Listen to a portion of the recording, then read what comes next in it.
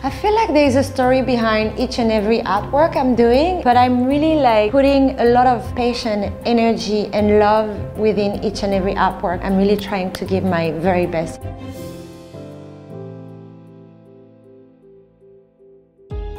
So I'm Elsa Jean de Dieu.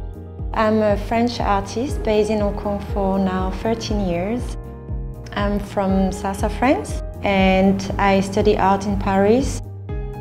My parents, my grandparents are artists. For me, at 14 years old, I knew I wanted to do that as a job. I couldn't see myself doing something else. For me, art is a way to express myself. It's a way to touch a lot of people, and it's for me like a way to bring maybe joy to people. I would love to paint more smiles in the city. I would love to bring more happiness everywhere, to do bigger murals. That's my dream.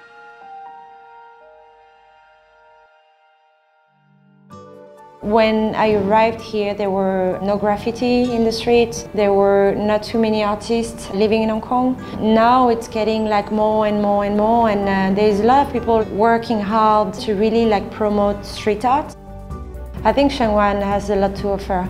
It's like super easy to see so many different like graffiti here and there. Restaurants, you have pieces inside the restaurant as well. And I think it's an amazing city, like you have everything within the same place. It's pretty small, but it's so convenient. So I really like to keep this balance where weekdays I'm working in the city, and what I love is like really escaping the noise, escaping the people on Saturday, Sunday, and enjoy the nature and the countryside. I am this kind of person that I don't make plans for like 5 years. I'm just like living the moment.